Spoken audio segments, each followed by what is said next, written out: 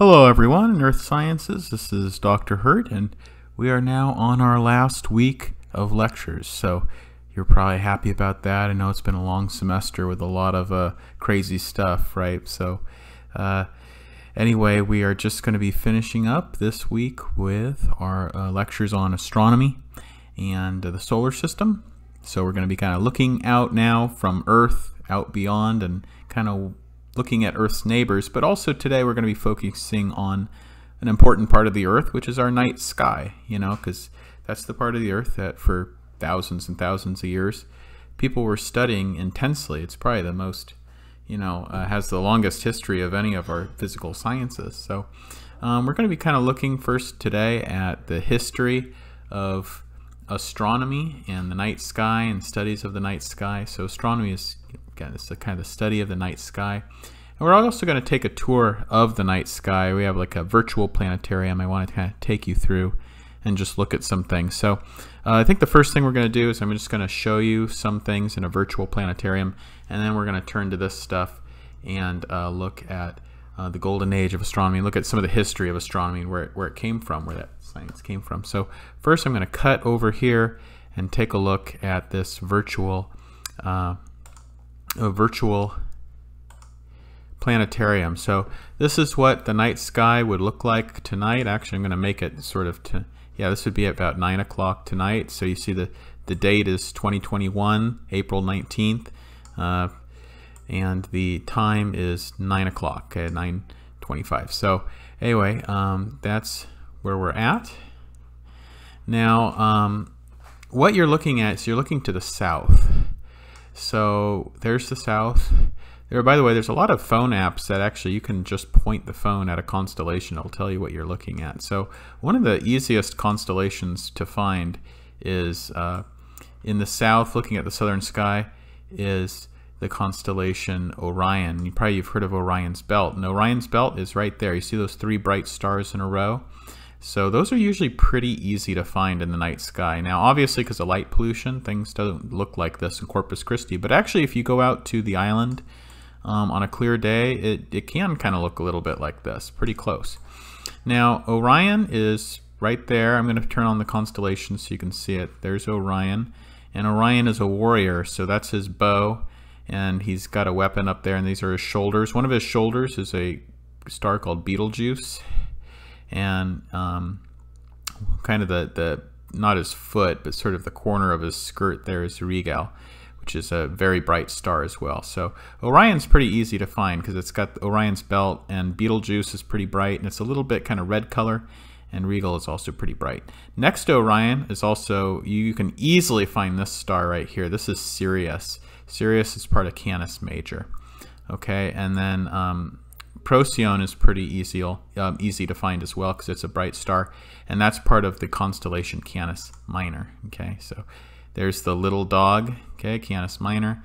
There's the Canis Major, the big dog, and there's Orion. Okay, so and then you know what? Between Canis Minor and Canis Major, there's Monoceros, which is the unicorn. And try as I might, I can never see it because it's too dim. So anyway, those are just some really easy ones to find, and you can kind of impress your friends by looking at the constellation, finding constellations in the sky. And then one also that's pretty easy to find, that's going to turn off the constellation art here, and the constellations for a second. But one that's also pretty easy to find is next to Betelgeuse and Sirius and Procyon are these two stars right next to each other that are usually like almost at the very apex of, they're usually like, often when you go outside, they're right up in the middle of the sky. And those, that's Castor and Pollux. Those are the twins. That's the constellation Gemini. Okay, Gemini. So there you can see Gemini right there. So Gemini means the twins. Now, one thing that you might notice here is you see a red line. The red line is the line of the ecliptic. That's the line that is going to show where the sun rises and sets. So if I kind of zoom in with the time, I'm going to make the sun come up, okay, and you'll see that the sun will follow that ecliptic line. So the sun's going to follow that ecliptic line. See that? So Another thing that you'll notice is there's a lot of constellations that fall along the ecliptic line. So the constellations that go along the ecliptic line, you'll notice, is Gemini. Okay, there's Gemini. Gotta turn on the, let me make it nighttime again so you can see.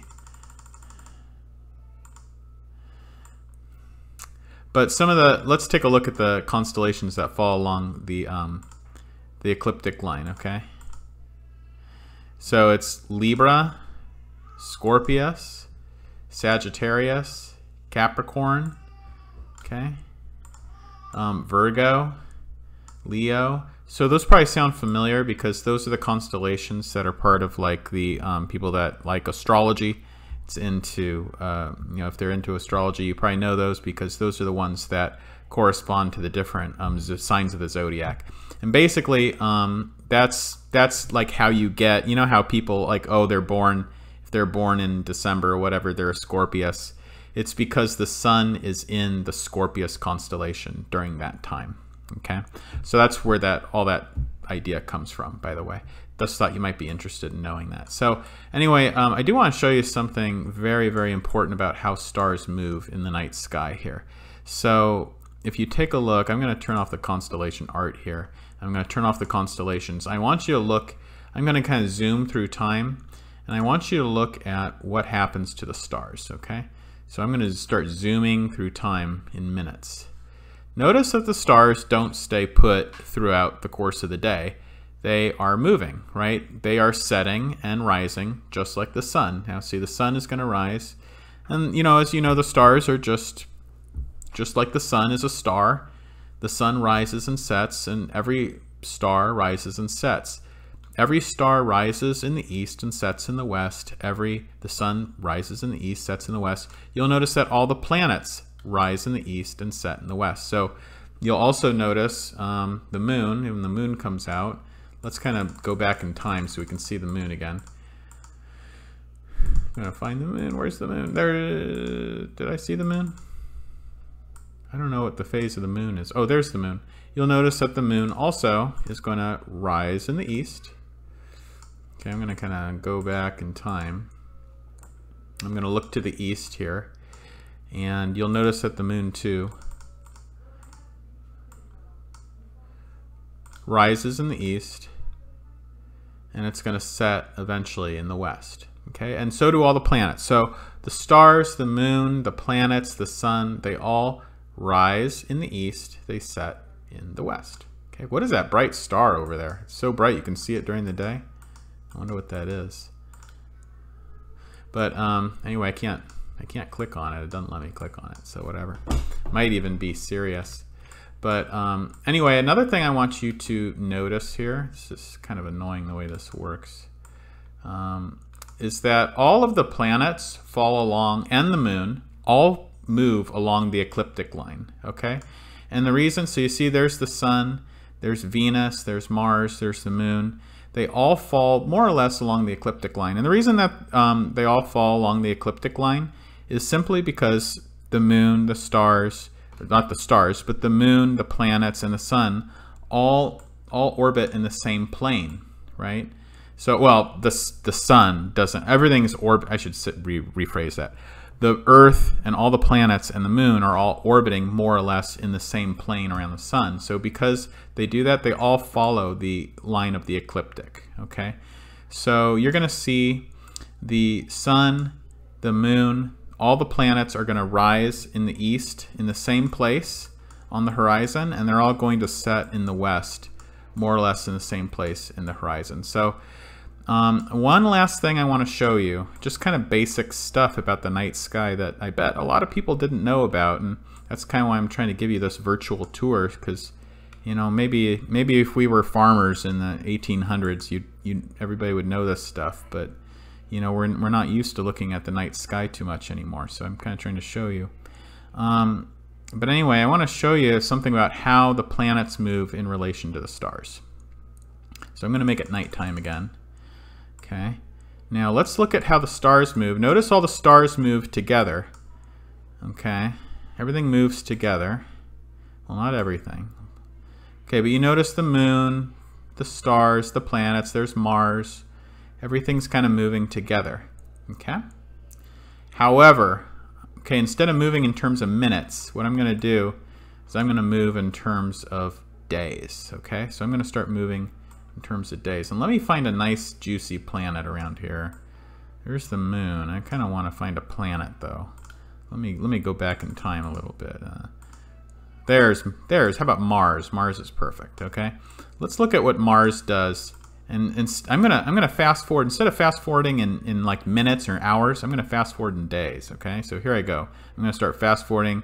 I got April 19th right now. I'm gonna start fast forwarding. Notice that, whoa, look at, there's Venus, there's Mercury over there. Okay, notice that the stars all move together. But Venus, Mars, Mercury, all the planets, and of course the moon, don't move with the stars. Ooh, boy, Venus is really bright at that time, huh? It was really bright. Oh, I remember that. Yeah, that was February. Or no, September. Okay. No, I don't remember that because that's in the future. So I guess Venus is going to get really close during that time. But anyway, so I'm just trying to make the point that the planets do not move with the rest of the stars. Boy, look how bright Venus is going to be. We're going to have to see that. Venus is brighter than Jupiter during this time. That's crazy.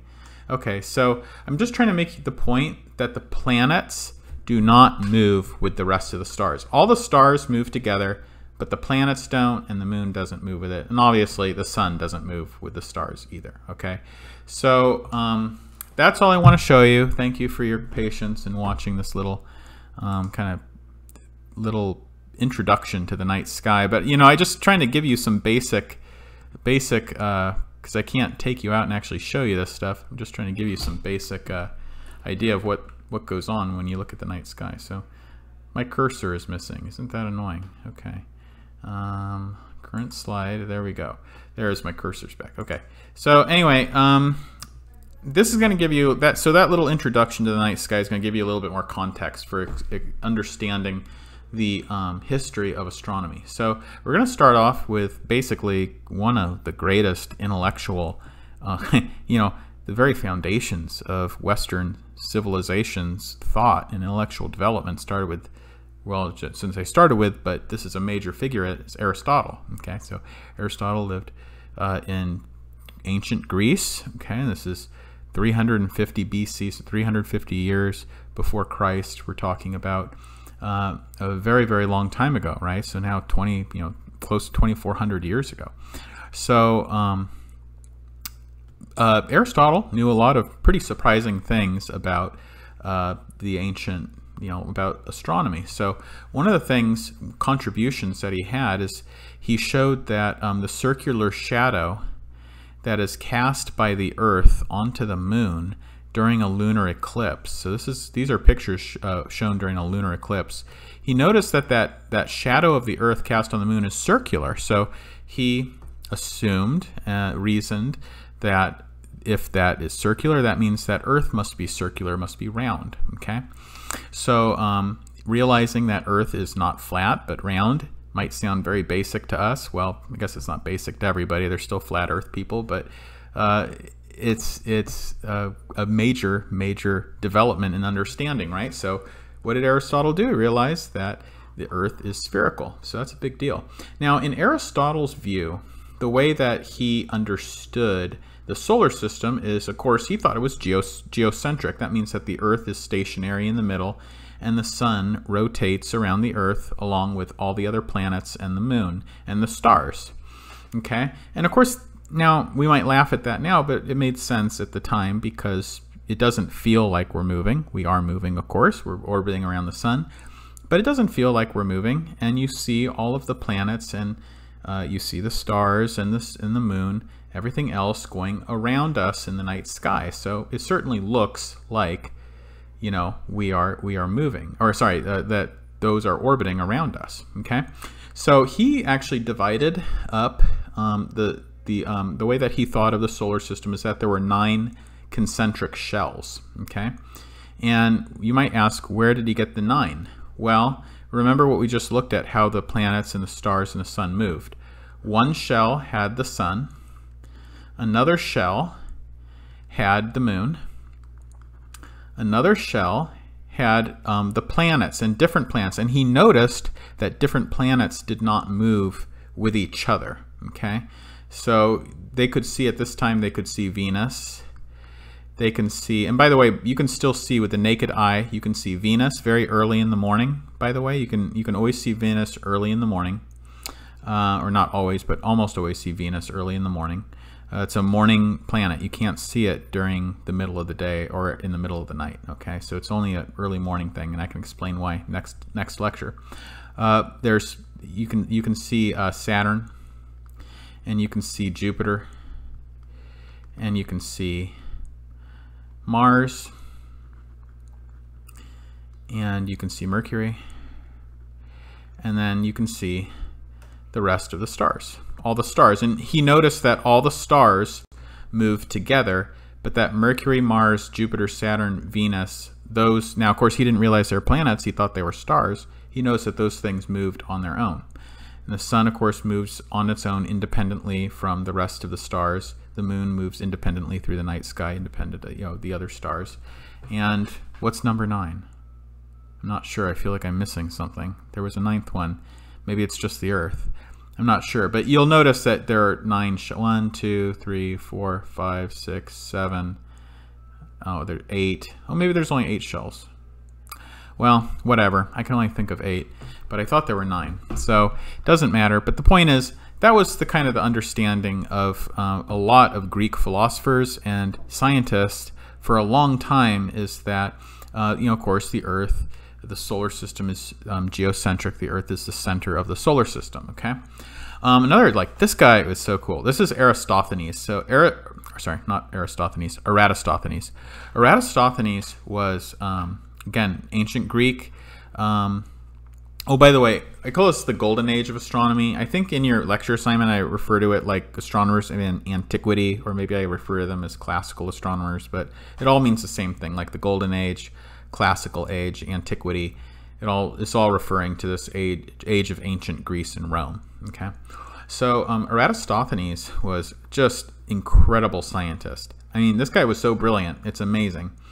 So Eratosthenes, believe this or not, he actually figured out, and again, this was 2,400 years ago, he figured out 99% correctly the diameter, circumference of the Earth.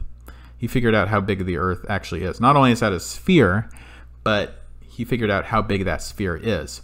And the way he did it is he measured, he put down just a straight stick. It's very simple. He put down a straight stick in the mud, or in the sand, in Aswan, a city called Aswan down south on the Nile. And he looked at the shadow length at noonday, okay, at noon. So he looked at the shadow length. And from that, he calculated the angle here, whatever that angle is. Let's say it was, I don't know what, 27 degrees, okay? So he figured out, okay, it's 27 degrees. Then he went up here to Alexandria. I'm going to get my yellow pen out. Alexandria was, like, of course, like a huge city back then in Egypt. And he looked again at the shadow, okay? And he saw that the shadow was different. This was maybe like 20 degrees instead of 27 degrees. So he reasoned that because this angle here is different by 7 degrees, that the distance between Aswan and Alexandria must be 1/50th of the circle. And you might be saying, like, why 1/50th? Well, the reason is that there are 360 degrees in a circle, right? So 7 degrees divided by 360 degrees is equal to 1/50, right? So, or it's about approximately equal to 1/50. So he reasoned that the difference, the distance between Aswan and Alexandria must be 1/50th of the circle. So Aswan is 785 kilometers away from Alexandria, and therefore Earth, or it must be 39,400 kilometers in size, which is almost dead on accurate. Right now, the current estimate is 40,000. So I mean, he was really, really close. I can get my calculator out. I'm just kind of wondering how close he was. 39,400 divided by 40,075. So yeah, he was less than 2% off, 1.7% off. Extremely close. And that's like really amazing, because there's like people here that seriously, they don't even know the Earth is, you know, they think the Earth is flat. And people understood 2,400 years ago the Earth wasn't flat, and they not only understood that, but they knew how big it was too. Pretty crazy. Another very important scientist during that time, or back then they called themselves natural philosophers, was Aristarchus. Aristarchus was one of the first astronomers to suggest that maybe we could explain all of these movements of the sun and the moon and the stars. We could explain them by, instead of talking about kind of shells, talking about Earth orbiting around the sun. So he was one of the first people to advocate for a heliocentric, there's the sun in the center, a heliocentric orbit of orientation of the solar system, where Earth is going around the sun. So obviously very, very important contribution as well. So Aristarchus, however, it was hard for him to compete with Aristotle, because Aristotle's just cannot be overemphasized what a tremendous influence he was on all of Western civilization. So there's no way he was going to his ideas were going to compete and win out over Aristotle for the time being. So he kind of went by the wayside, and Aristotle's ideas of geocentrism were more prominent for a very long time, until of course Copernicus and those, you know, the Renaissance basically. So the next scientist to talk about is Hipparchus. Okay, again, ancient Greek. Hipparchus was just made so many great contributions just by mere observation. So he cataloged precise movements of over 850 stars. He categorized them according to brightness in a system that we still use today. So, you know, the brightest star in the sky, by the way, you should know, is Sirius. Okay, Sirius is the brightest star in the sky. Okay, except the only things that'll be brighter in the sky are sometimes Venus and Jupiter can sometimes be brighter. And of course, I mean the moon and the sun. But besides them, Venus and Jupiter can sometimes be brighter than Sirius. So according to Hipparchus's categorization of brightness, 1 is the brightest star, so Sirius is about a 1, and 6 is the faintest. Possibly like the very, very faintest star that you can see with the naked eye. So we rank things still on that scale of brightness from 1 to 6, but of course they've expanded it now. But anyway, doesn't matter. You don't need to know that for the test, but just some kind of general trivia you should be aware of for your life. So he created also a catalog of the stars. He also discovered, which was pretty amazing, he discovered a method to calculate the date and time of lunar eclipses. So he was able to predict lunar eclipses, which up until at this time, you know, nobody knew. They were just like totally random events. So he was the first one to really understand exactly how and why they occur, and when they are going to occur, and make predictions. So again, pretty amazing scientist, considering that he had so little. I mean, people at this time had no technology to do these observations, but they were just very, very smart people.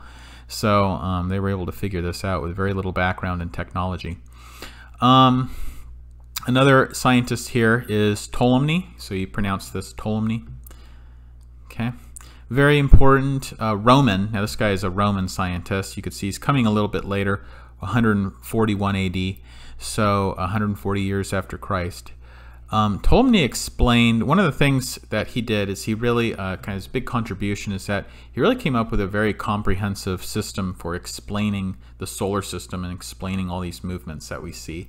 He also tried to explain a phenomenon called retrograde motion by this use of this idea of epicycles. So let me show you a little bit what retrograde motion is. But if you look at the movement of Mars through the sky, okay, so you go out, let's say day 1, it'll be there. Day 2, it'll be there. You go out day 3, it will be there. And then so on and so forth. So you might just predict that, you know, by this time it would just keep going westward. But Instead, what it does is it goes back, it reverses, and then goes back the other way. And that was very perplexing to scientists at the time. They were like, how do you explain this? Because in their view, the way things worked is that, you know, you had this Earth, okay, at the center, and then you had, of course, these concentric shells that were spinning around or moving or rotating around Earth. Now, how do you explain these reversals? Okay, that was difficult for scientists at the time to explain. So the way they explained it was that some of the planets are doing these what are called epicycles, where they are rotating within their main rotation. Okay, so that was the idea. Lasted for a very long time, but eventually it was proved false. So actually retrograde motion, my videos never work on here, so I have to go here to do videos. But let me show you the video. I got to get out of this thing, and I'll show you this thing on retrograde motion. Okay, so this is actually what happens with retrograde motion. It's not epicycles. That was a false hypothesis.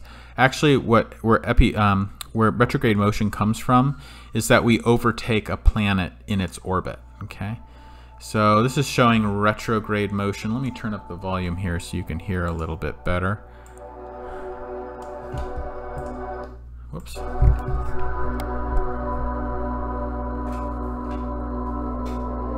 so there's Mars up there.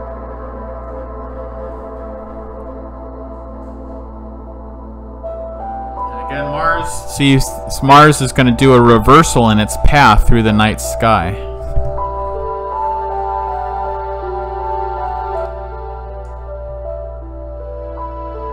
And then it's going to continue along.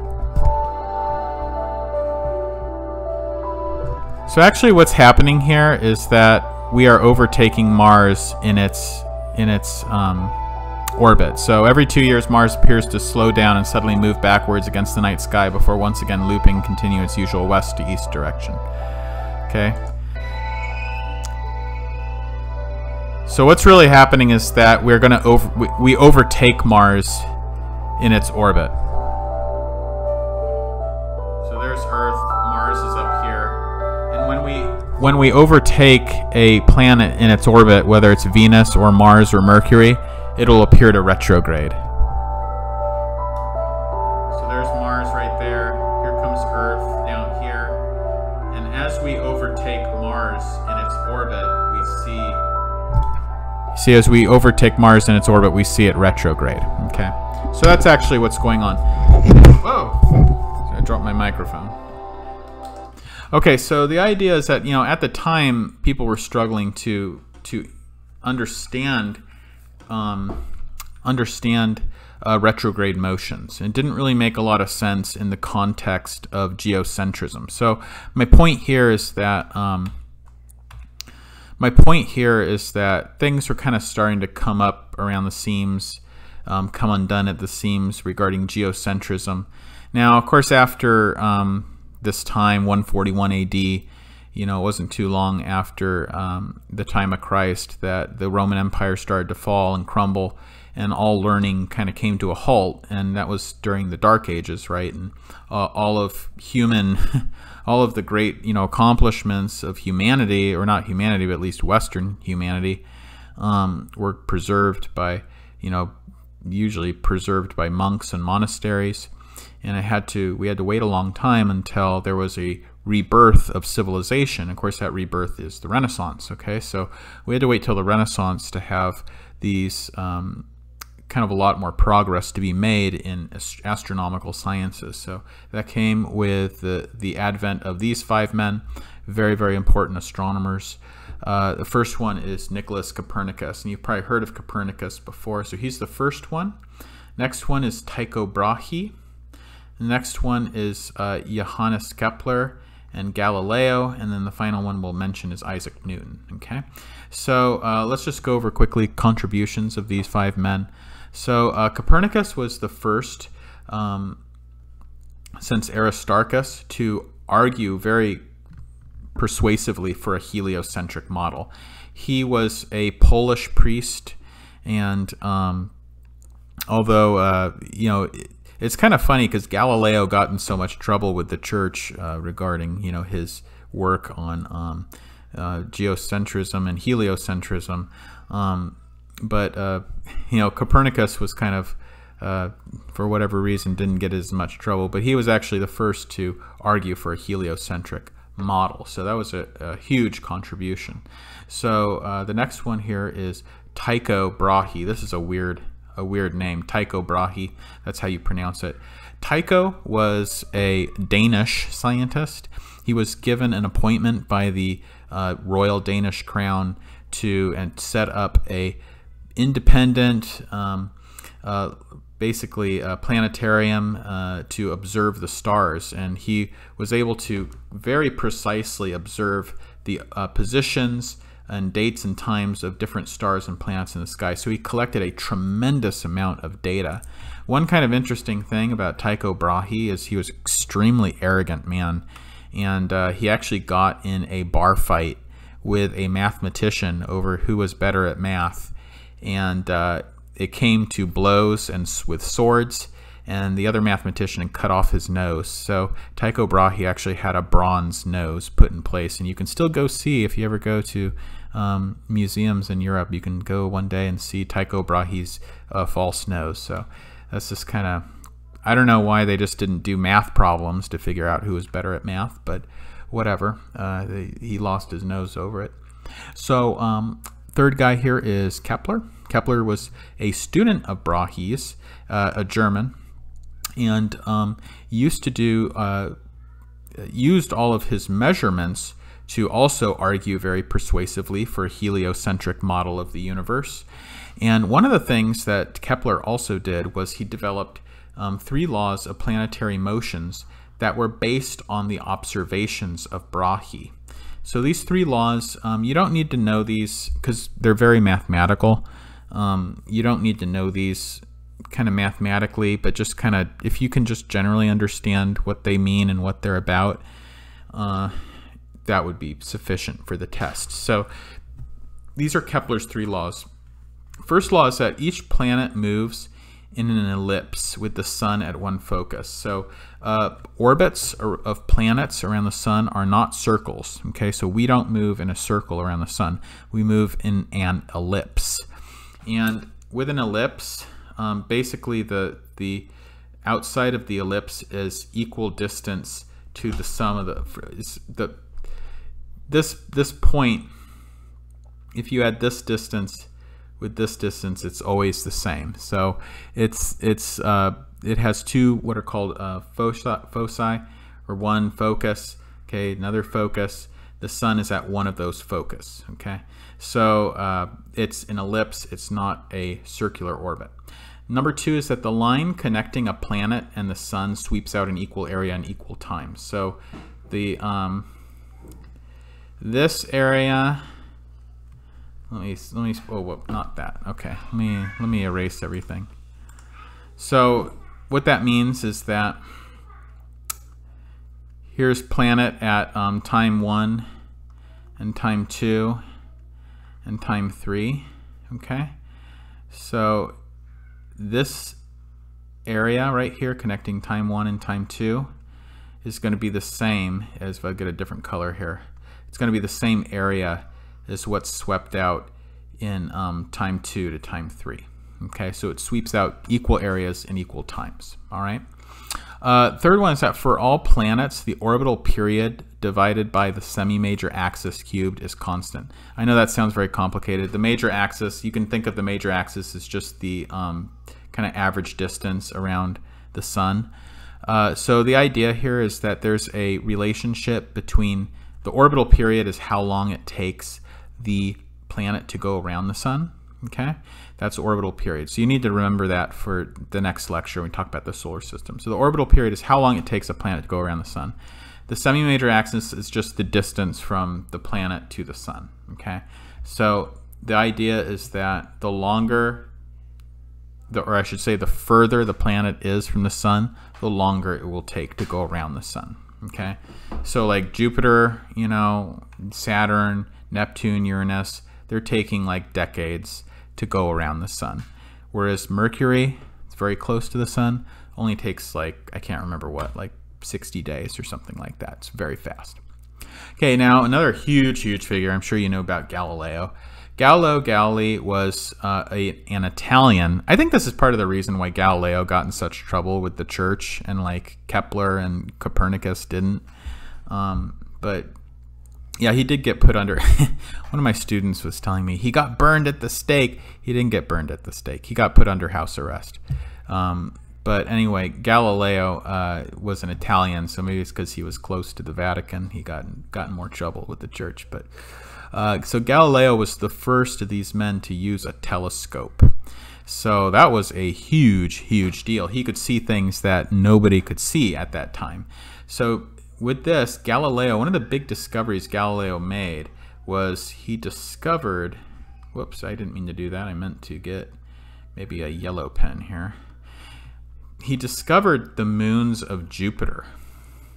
So this is really cool. You know, you can actually get a really cheap telescope, like I have a $40 telescope, and it's really cool. You can see the moons of Jupiter with like even a cheapy telescope, and maybe even a good pair of binoculars.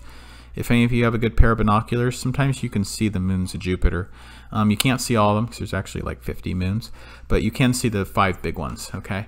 So that was very interesting, okay? He discovered that there were moons orbiting around Jupiter, and that proved that Earth is not the sole center of orbit in the solar system, so that other bodies are orbiting around other things. He could also see, another thing that he realized is that Venus and Jupiter and the other planets are not stars. They're not points of light. They are actual like rocky bodies, which, you know, they're circular. They're not just points of light, not just balls of fire, which they kind of look like in the night sky, right? Another thing he noticed is that Venus goes through phases just like the moon. So it'll be, you know, different parts of Venus are illuminated. Well, that means that Venus must be orbiting around its source of light, which is presumably the sun. Okay, so that means that Venus is going around the sun. And if Venus is going around the sun, why aren't we going around the sun? So Venus isn't going around Earth, it's going around the sun. So that was another kind of nail in the coffin for geocentrism, and that's really kind of what brought about heliocentrism, and also the advent of the scientific revolution, you know, and the Enlightenment. So it was a big deal, you know, Galileo, not only for science but also for history of Western civilization. So anyway, that's kind of a little history of the science of astronomy. Moving on, just some other things about the night sky. I want to just cover a few more things about the night sky. We'll talk about constellations. I want to talk a little bit about the moon and about eclipses, and then we'll be all done. So what am I at right now? 38 minutes, so we're doing okay. So anyway, constellations are, as you know, clusters of stars in the celestial sphere. There are 88 constellations, and you'll notice that, you know, all stars move with each other, right? So when we were looking at the different stars in the sky, I'm gonna get this clicked off here, Mercury retrograding, you know, they all move together, okay? So if we look at this, this is a little video that shows a time lapse of the night sky. Okay, so this guy's just taking a picture of the night sky over time. So instead of looking at this in the planetarium, I want you to see it in real life, or I guess a real video. So 650 photographs, 20 seconds exposure, 3-second intervals. I'm going to kind of turn down the cheesy music here. But you can see that the stars are rotating, right? And they're all rotating around, what are they rotating around? They're rotating around the North Star. So that star is Polaris, okay? So you can see all the stars rotate, okay? But you notice that the stars stay in the same position relative to each other. So that allows us to recognize constellations. And that's great because constellations help us to map out the night sky. So like, for example, you know, when you find Orion's belt, Orion's belt is always in kind of the southern part of the sky. So it kind of immediately helps you to like find south. if you can find the Big Dipper is always in the northern part of the sky, so it helps you figure out which direction's north. So if you're ever lost at night, I've done this before. Where it's like I'm out in the middle of nowhere. I'm like driving around in the middle of nowhere. It's nighttime. I can't see. I'm getting no cell phone coverage. I'm lost. And I've used like constellations to figure out like where I am and at least figure out if I'm going south or north or whatever. So it's kind of cool to be able to do that and to know which direction you're going by the stars in the sky. So anyway, yeah, constellations help us to identify different regions in the night sky. They help us to identify different directions. Stars with constellations are categorized according to their brightness. So alpha is the brightest star in a constellation, with beta being the second. So for example, like the brightest star in the constellation Canis Major is Sirius, right? The brightest star in the constellation of Orion is Betelgeuse. So those are the alpha stars, okay? Now, stars that are at varying, might be Rigel, actually. I can't remember. It's either Betelgeuse or Rigel. But anyway, it doesn't matter. The stars are at varying distances away from Earth, okay?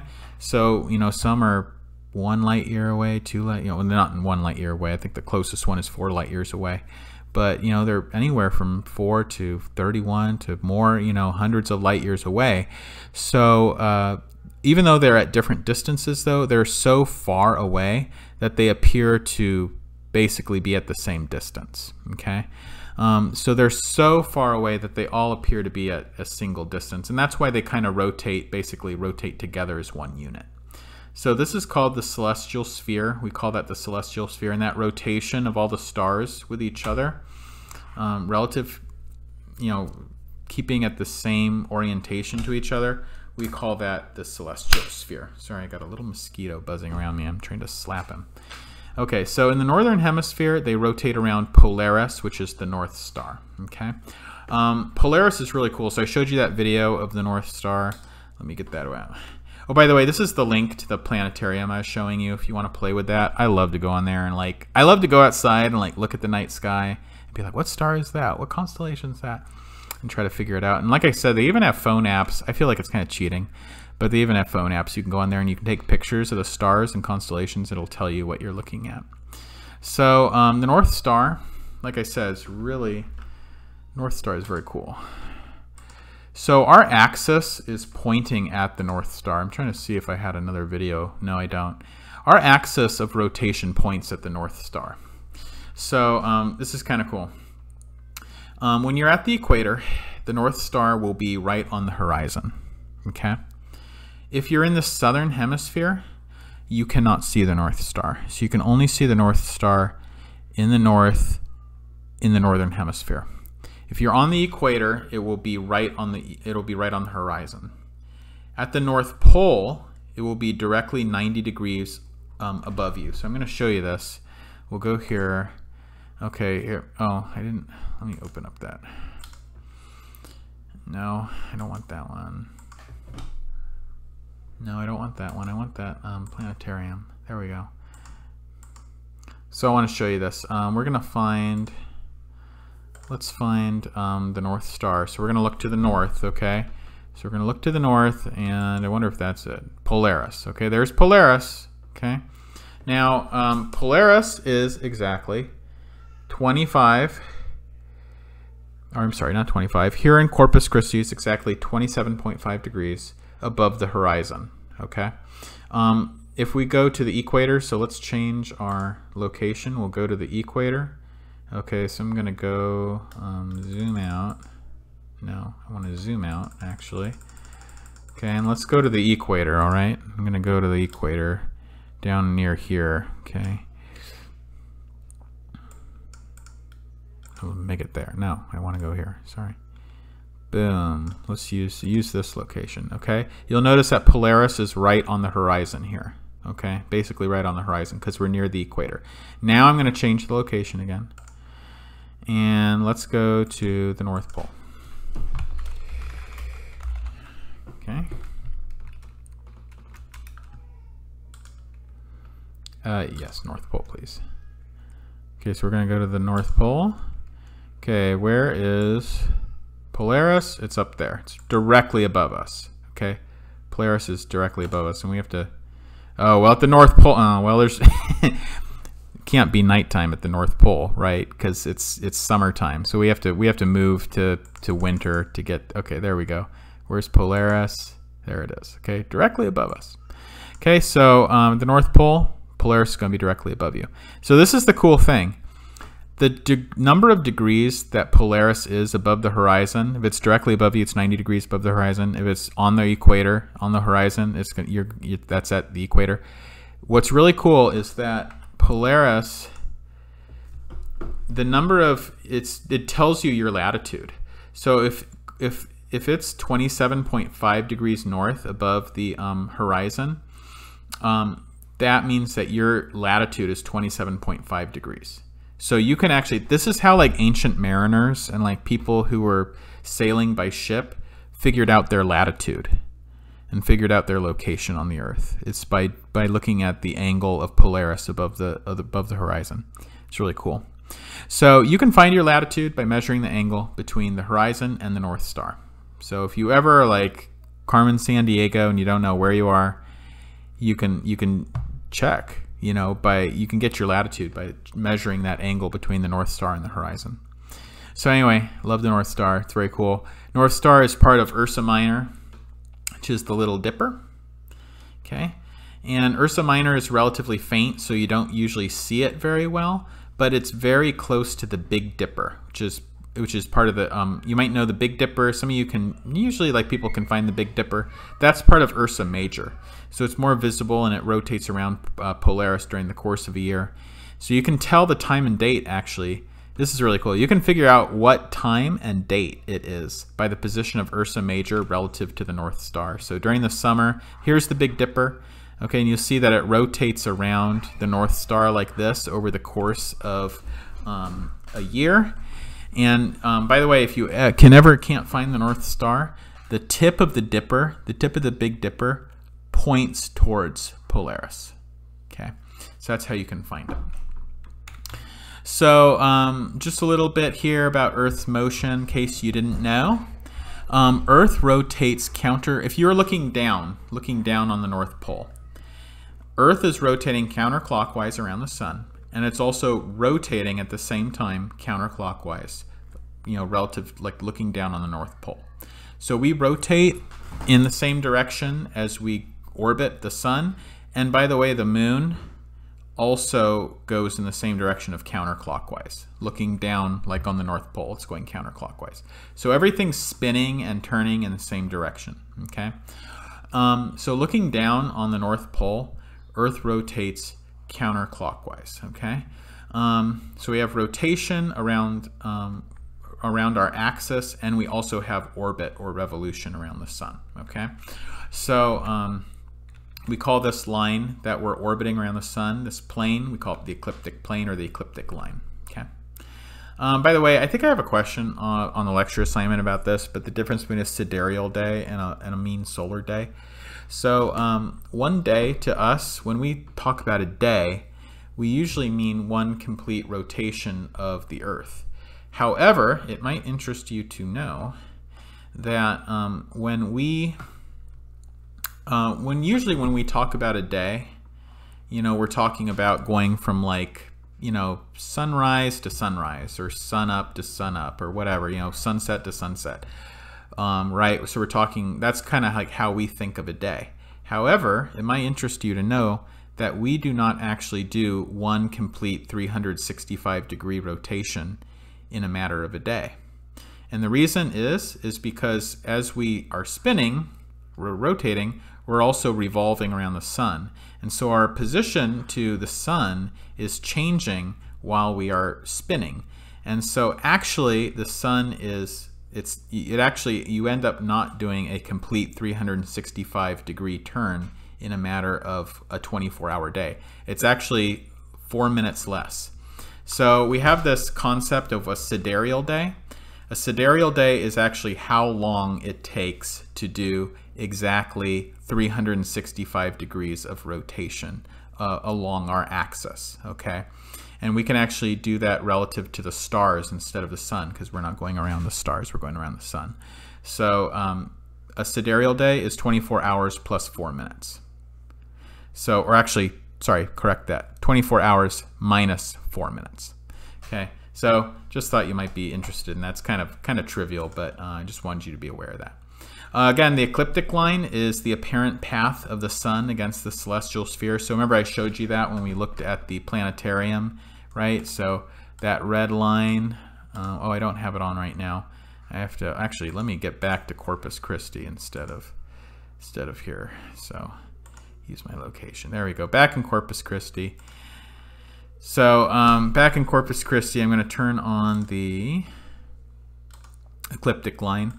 So again, the ecliptic line shows how the sun goes through the night sky, but also, so if I look over here, you see the sun is on the ecliptic line, but also the ecliptic line is actually the intersection of the orbital plane, Earth's orbital plane, with Earth. So we are rotating within the ecliptic line, the ecliptic plane, okay? And I've mentioned many times, our angle of rotation, our axis of rotation is tilted 23.5 degrees, 23.5 degrees relative to the plane of the ecliptic, okay? So all stuff that you should know, the perihelion and the aphelion, these are other things you should know. As I said, that our orbit is not a circle. It's not a circle at all. It's an ellipse. So there are times in which we are closer to the sun and times that we are further away from the sun. So we are actually closest to the sun on a day called the perihelion.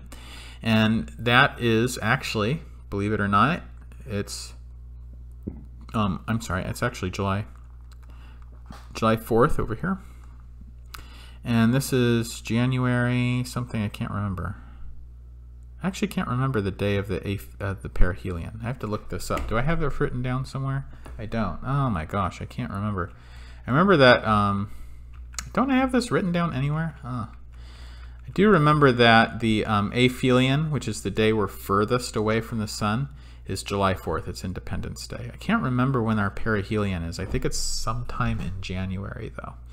So anyway, I guess it doesn't matter. You can look it up on Google later, but it's like May, January. I want to say January 23rd. I might be right. Okay, I give up.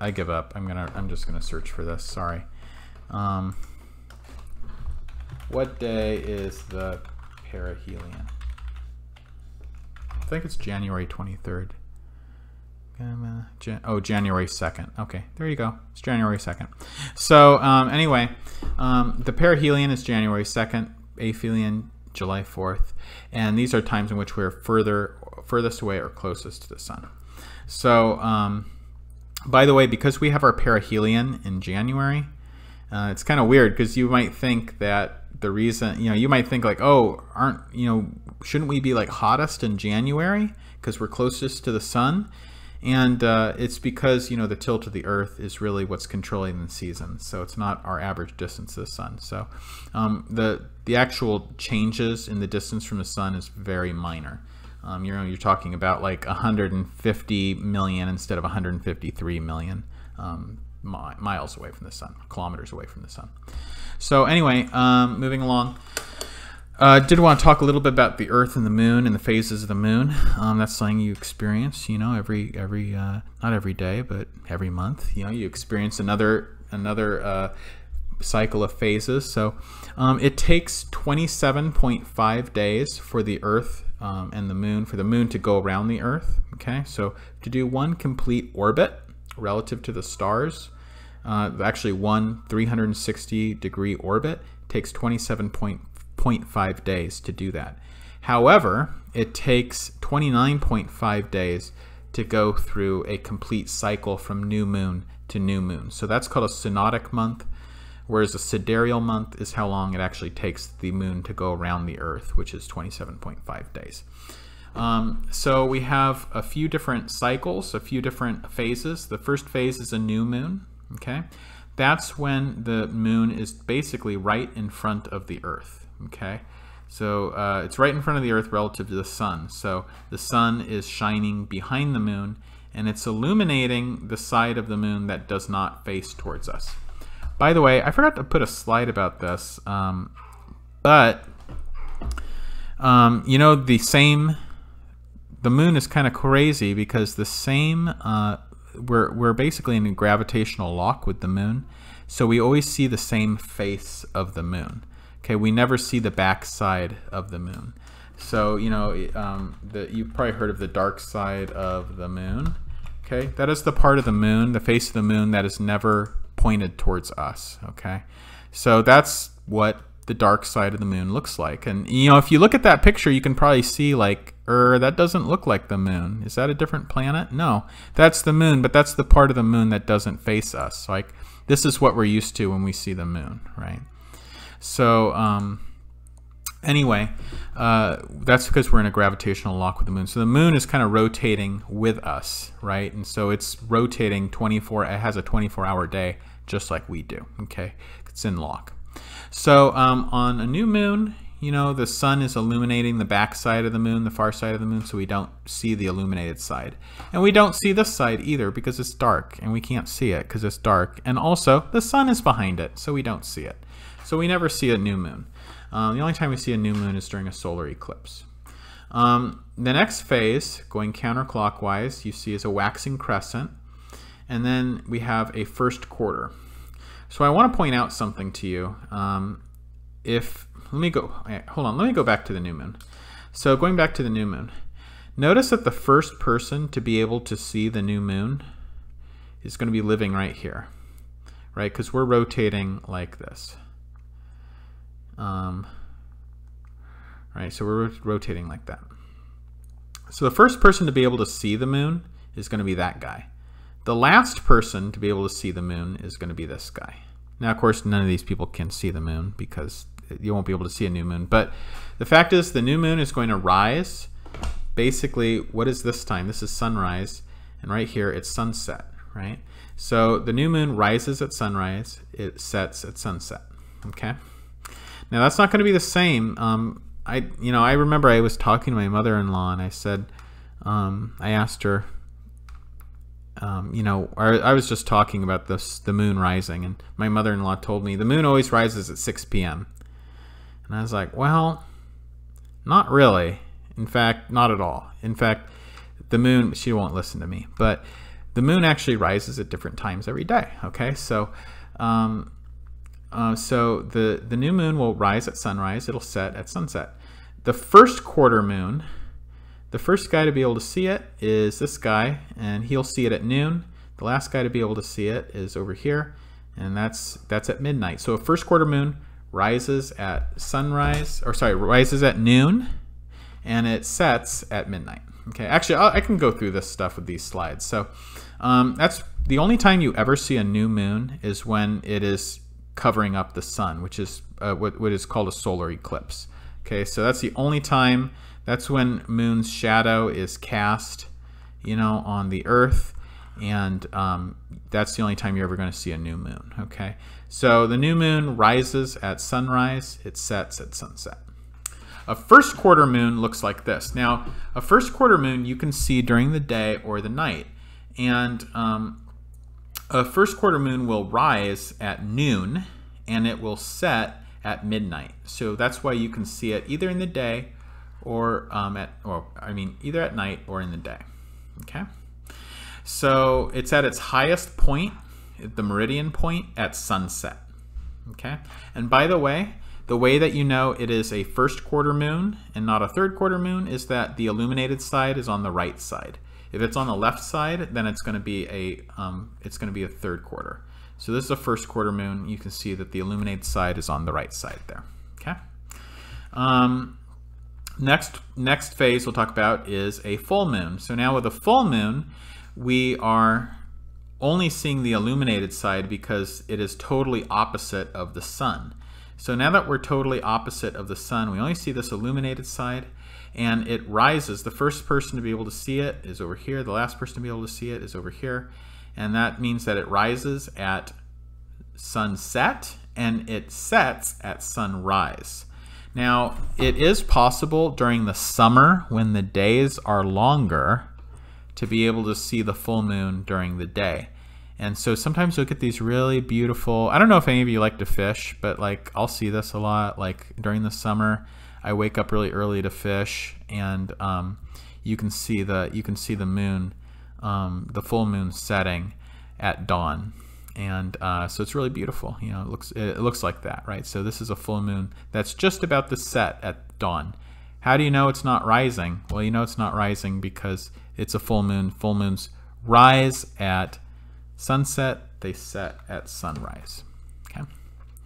The next one, so going along here, so this is new moon position, this is first quarter position, this is full position. The last one we'll talk about here is the third quarter. Okay. A lot of people love to call these things half moons. Don't call it a half moon.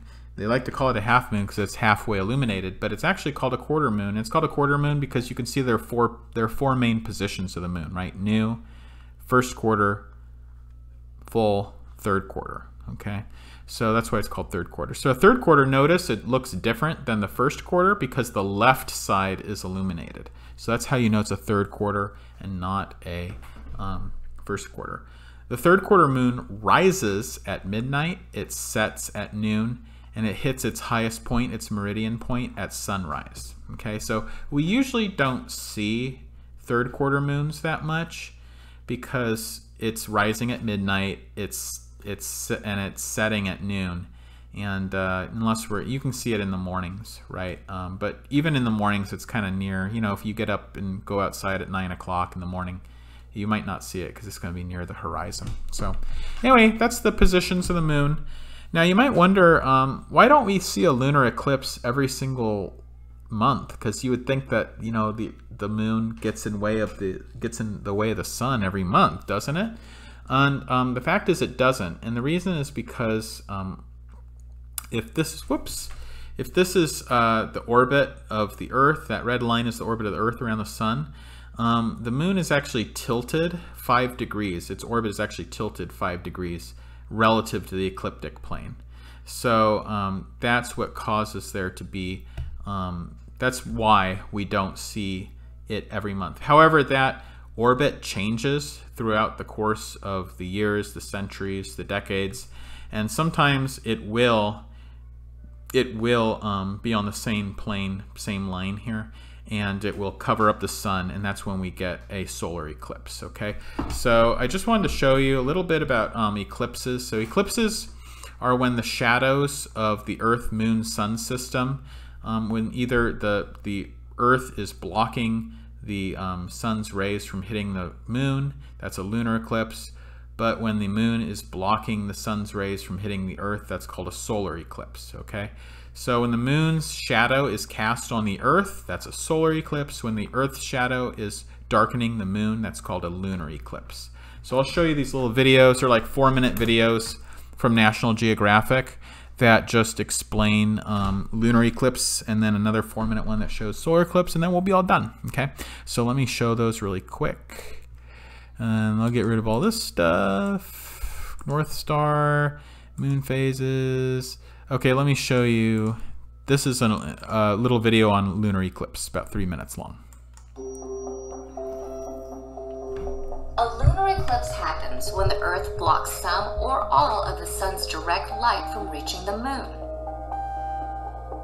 This cosmic event only takes place during a full moon, which happens once every 29.5 days, or the length of one That's a synodic month around the Earth. So why don't we have an eclipse every month? The moon's orbit is tilted a few degrees in relation to the Earth. So the Earth, moon, and sun don't always align. When the Earth does eclipse the sun, it casts 2 types of shadows on the moon. A larger shadow, known as the penumbra, and a smaller, darker shadow, known as the umbra. There are 3 types of lunar eclipses. The first is a total lunar eclipse.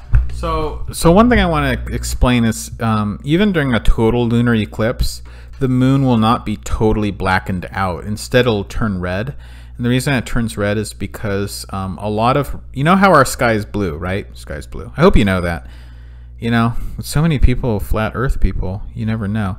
but I hope you know the sky is blue. So our atmosphere scatters red light really effectively. That's why the sun, that's why the sky looks the color that it does. So it's scattering the red light, and that scattered red light ends up getting cast on the moon. So that's why it's not so simple as just the sun is straight out, or the Earth is straight out blocking all the light from the moon. So you get all this scattered light from our atmosphere hitting the moon. And that's why it turns red. Just FYI. When the sun, moon, and Earth are in perfect alignment and the moon falls within the Earth's umbral shadow. Total lunar eclipses are the most striking of the three types because they turn the moon a sunset red. While shorter blue wavelengths of light are scattered outward by the Earth's atmosphere, longer red wavelengths are refracted or bent inward toward the moon, making it appear red. The brightness of the moon's red glow depends upon how much dust and clouds are in the Earth's atmosphere. Following volcanic activity, ash can block out enough light to render the moon a darker red or even near black. A partial lunar eclipse, the second type, occurs when the Earth, moon, and sun don't perfectly align, so only part of the moon passes into Earth's umbra. Earth's shadow appears very dark on the side of the moon facing Earth. Last, a penumbral lunar eclipse occurs when the moon passes through Earth's penumbral shadow. The event is so subtle that most people don't even notice. The moon will appear just slightly darker than normal. Lunar eclipses occur up to 3 times a year and can be observed from the entire nighttime half of the Earth. Unlike during a solar eclipse, it's safe to look at the moon with the naked eye during a lunar eclipse. It is only because of the distances of the sun and moon from the Earth that we are able to witness total lunar eclipses. As the moon inches away from the Earth each year, one day, billions of years from now, the moon will be too far away to fall completely within Earth's umbral shadow. Yeah, I didn't know if you know that, but moon gets a little bit further away from Earth every year. So I'll show you the next one here. Okay, this is on solar eclipses. That was on lunar eclipses. Now it's on solar eclipses. Gosh, I'm so confused. There we go. A solar eclipse happens when a new moon moves between the Earth and the sun, blocking some or all of the sun's rays from reaching the Earth. By cosmic chance, even though the sun is 400 times wider than the moon, it's also 400 times farther away. Therefore, the two objects appear the same size in our sky. Astronomers are able to predict eclipses because the Earth and Moon have very predictable orbits. Why then isn't there an eclipse every month? The Moon's orbit is usually tilted a few degrees north or south in relation to the Earth. When the Moon does eclipse the Sun, it casts 2 types of shadows on Earth: a smaller, darker shadow known as the umbra, and a larger shadow known as the penumbra. There are 4 types of solar eclipses. The first and most spectacular is a total eclipse, when the moon completely covers the sun's surface. A total eclipse can only be seen if you're standing within the umbral shadow. That's why the imaginary line created by this shadow as it races across Earth is known as the path of totality. People within the penumbral shadow see only a partial eclipse, the second type. From this view, outside the path of totality, the moon passes in front of the sun off-center, never fully covering its surface. I remember we had a total solar eclipse. I was pretty close to the apex of it, where there's actually, you get covered by the umbral shadow. I wasn't actually, so I was only in the partial eclipse part. And probably you guys remember this. This is a few years ago. I think it was 2017. But and probably you got pretty good coverage up here in or down here in Corpus Christi. But anyway, I don't know if any of you remember what it was like, but it was crazy because like it made all the birds go crazy and all the like wildlife was chattering. It was really interesting. But anyway, I think that's all I'm going to show you for today. So the other kinds of eclipses are kind of complicated. I don't need to expose you to those. So anyway, that's all for today. We'll finish up with our last lecture next time on the solar system. So I'll talk to you another time. I'm going to sign out here.